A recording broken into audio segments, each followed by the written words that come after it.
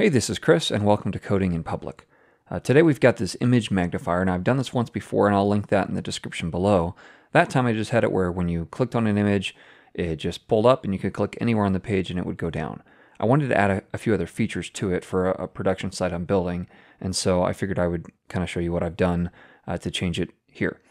So you've got a couple things going on here. You've got this little indicator that's there all the time but at an opacity, and then when you hover over it, it kind of comes up in opacity and there's this white background overlay kind of thing. And then when you click, now if you click on the image itself, it doesn't do anything, but if you click outside the image, it closes. And so those are two things I wanted to add to this and switched a few things around as well. So if that's of interest to you, stick around and let's jump right in. I've got the basic HTML set up here, and you'll notice a couple of things that I'll point out here. I've just got all these images in a Lightbox or in a grid container. And so that's what we'll be styling to kind of get them in the right place.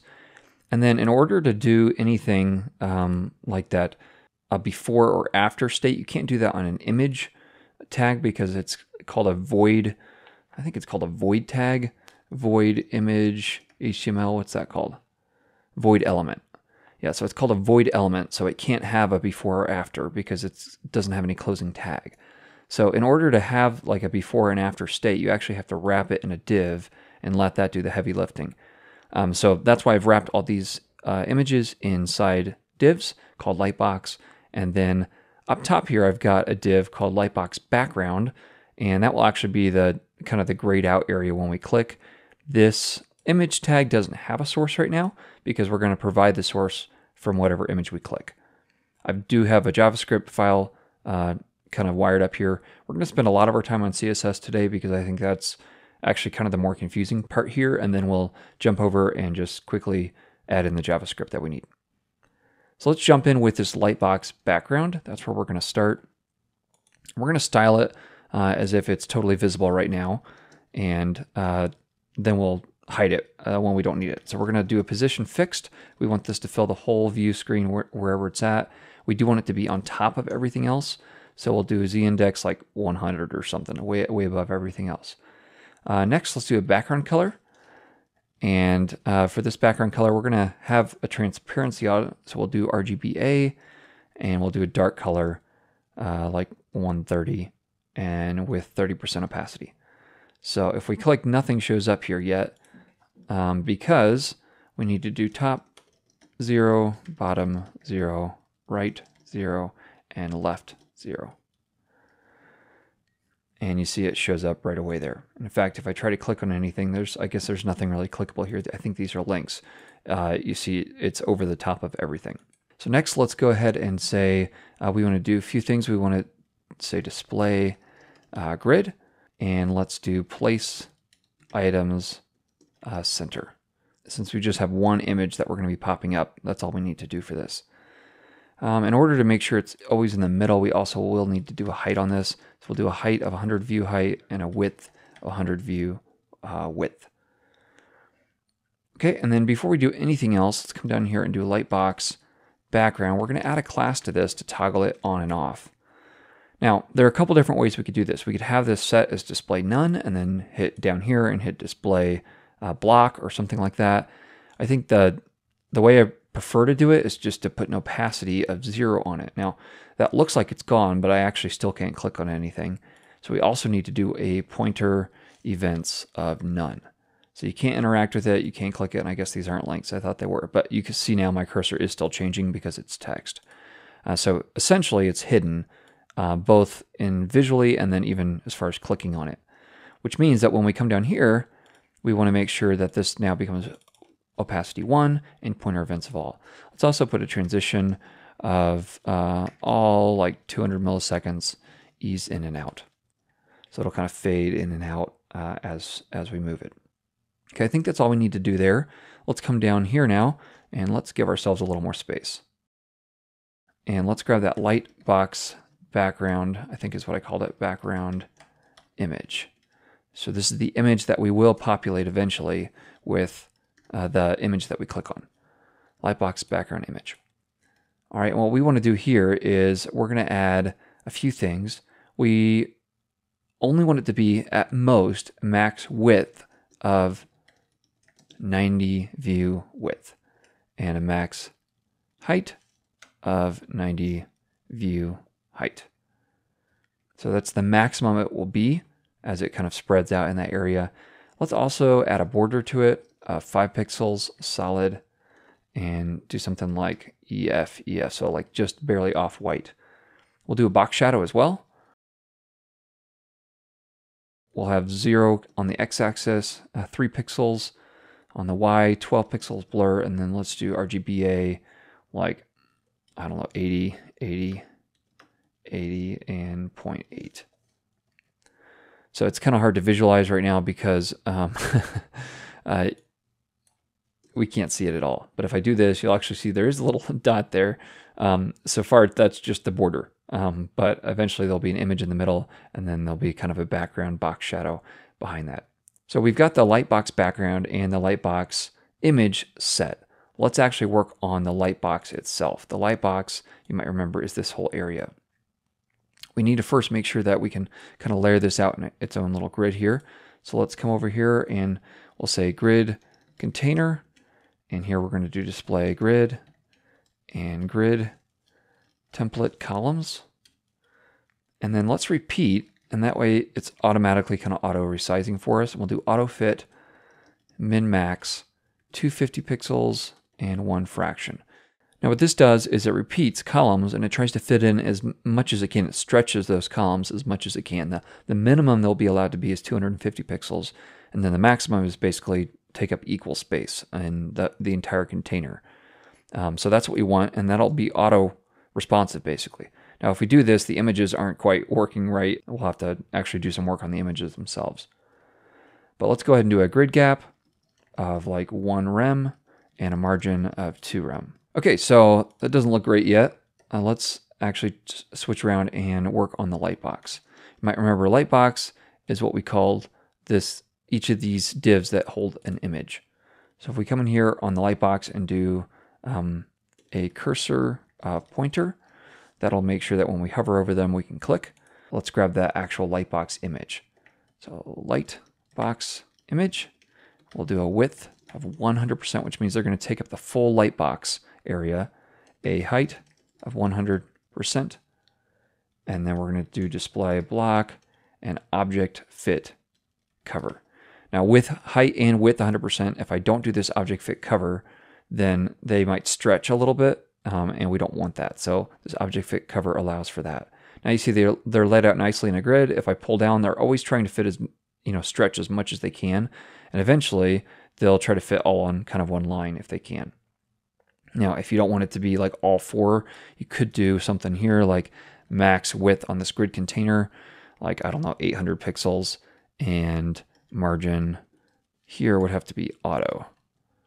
And then it'll only ever, looks like 3 fits there, so that doesn't quite look great anyhow.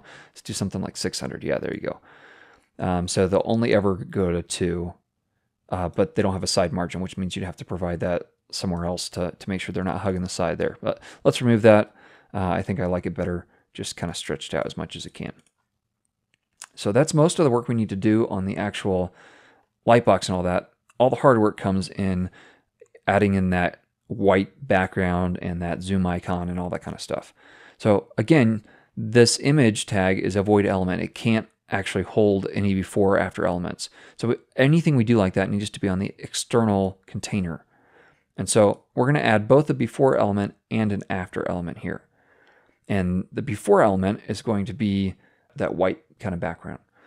So in order to do that, we're going to grab this Lightbox and we're going to say Lightbox before, and we're going to come down here and say content. You always have to provide a content on these. Content 0, and we're going to want to position this absolute.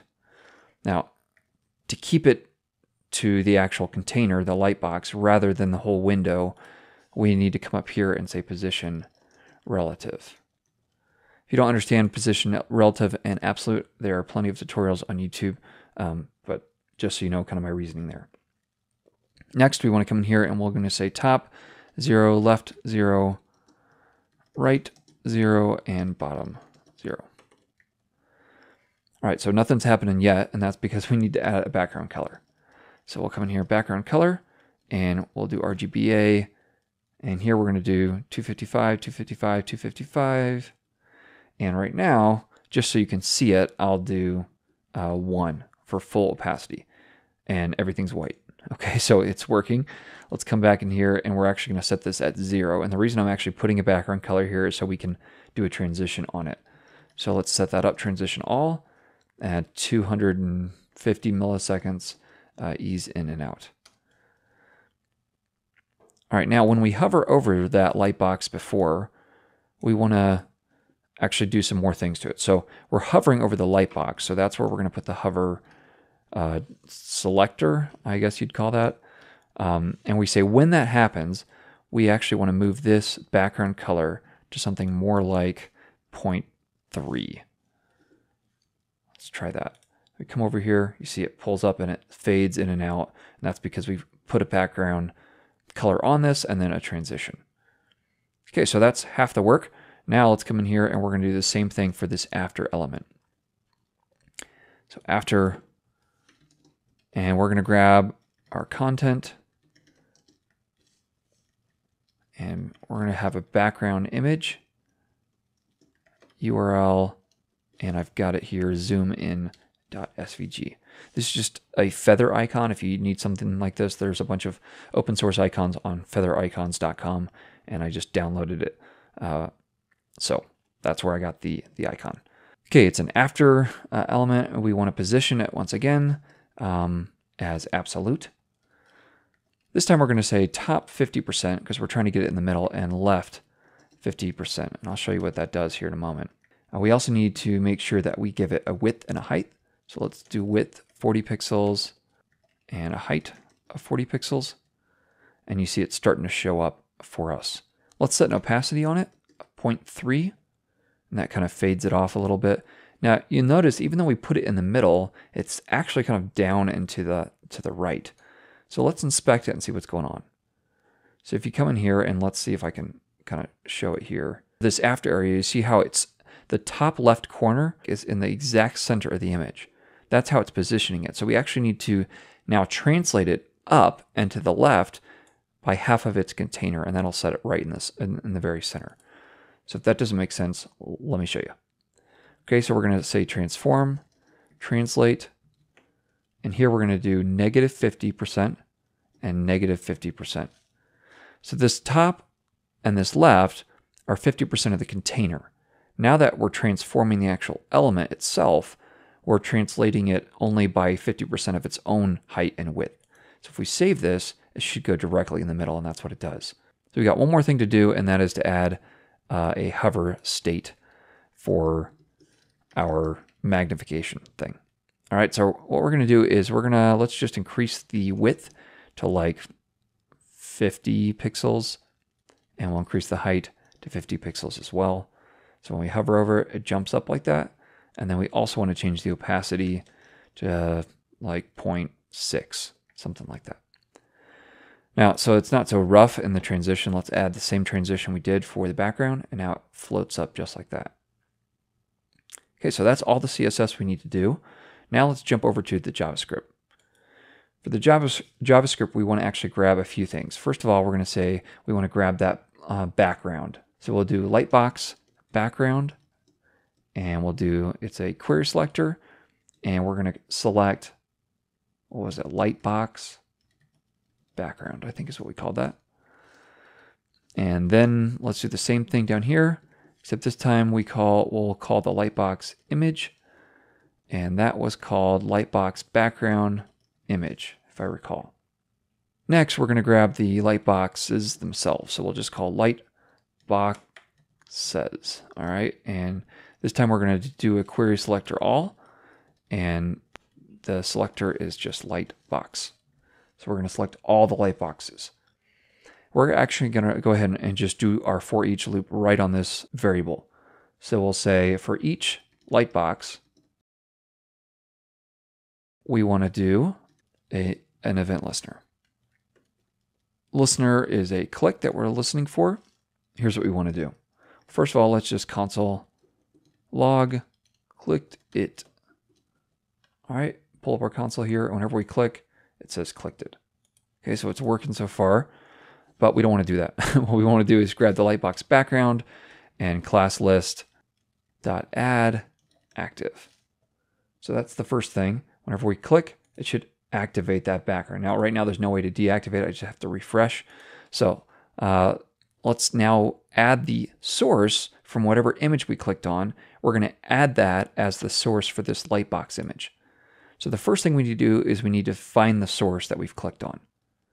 So let's first of all say console log the Lightbox.query selector image source. So as we come in here, Lightbox, there we go. What we've done is we said, okay, we're clicking on the div. Let's do a query selector inside that div and find the image tag. And inside the image tag, we want this attribute, the source from it. So now what we need to do is just say Lightbox image dot source is equal to Lightbox dot query selector, all that stuff, dot source. Unexpected token. What did I miss? Oh, I forgot to remove that from the console log. So now we come in here and click, and that happens just as we'd expect. Because we put a height of 100 view width and 100 view height and 100 view width, and told this to be placed item center in that grid, it is exactly in the center. That's what we want. But now we need a way to click off of it. So we're going to do one more query selector down here. So we'll say Lightbox background dot add event listener, and we're listening again for a click. And we're going to actually pass in an event here. And we're going to say if, so this is once it's already active. This is the only time you could click on it. If the event.target, the thing you clicked on, is equal to Lightbox background, then we want to remove that active class. Class list remove active.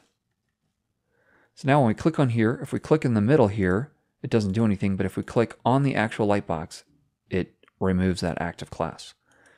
So that's all there is to it. The CSS, to me, was a little more challenging figuring out kind of how to do this zoom icon. It's not too difficult, but for whatever reason, just mentally, I was trying to figure out how to make that all work. And then once you click, you can update that source of that image that we've already got kind of sitting around lying in wait for us to click. And now we can only remove that when we click outside the image. Hopefully that was a helpful project for you and kind of fun to explore that as a different idea of an image magnifier. I'll put the other one I did as well in the description. But thanks for watching and happy coding.